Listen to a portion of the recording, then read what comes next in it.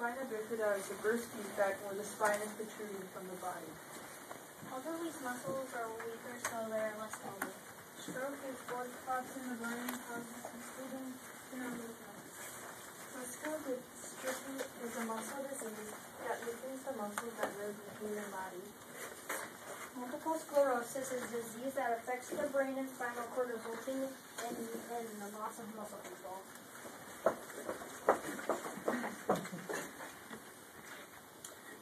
We are the Johnston Dragons from Johnston, Iowa.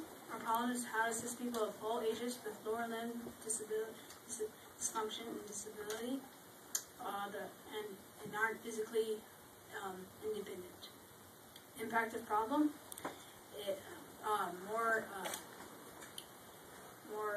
costs more money at nursing homes.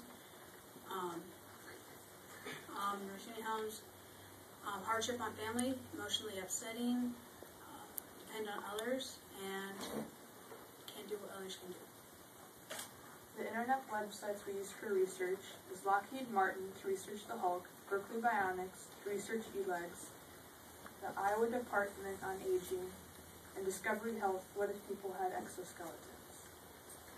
An expert in the field, Diane Larson from Visiting Nurses Services, or VNS, came to visit us. They have the same goal as us, to keep people independent and living in their own homes. She told us she thought that it was better for someone to live in their own home because it was cheaper and people lived longer, happier, and healthier lives in their own homes. Our team researched different fields of biomedical engineering to see what we were most interested in. We are interested in mechatronics.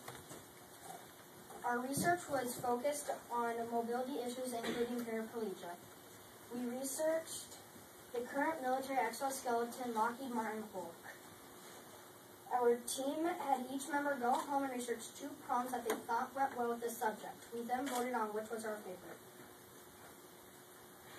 List of existing solutions for mobility problems: crutches, canes, walkers, grab cloths, wheelchairs, home adaptations like ramps and vehicle adaptations, theories on mobility problems are mind-controlled wheelchairs that can go up and down stairs, super socks, and then exoskeletons.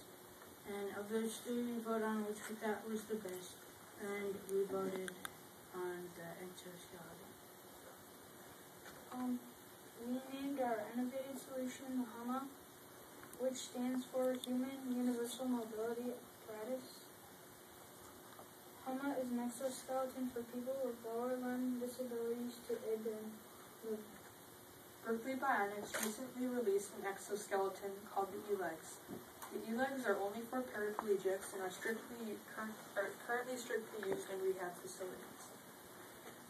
The H.U.M.A is more innovative than the e-legs because it enhances movement, it is untethered, instead of a backpack, it has a battery pack around the waist.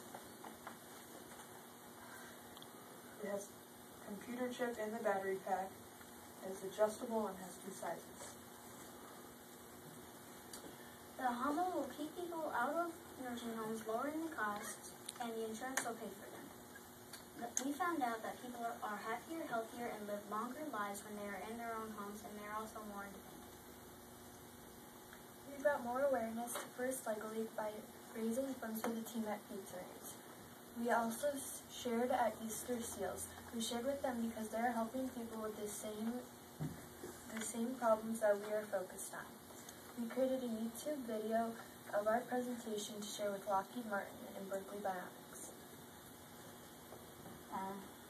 We hope in the future that someone will develop the H.U.M.A. Thank you for listening to our presentation. Do any of you have questions?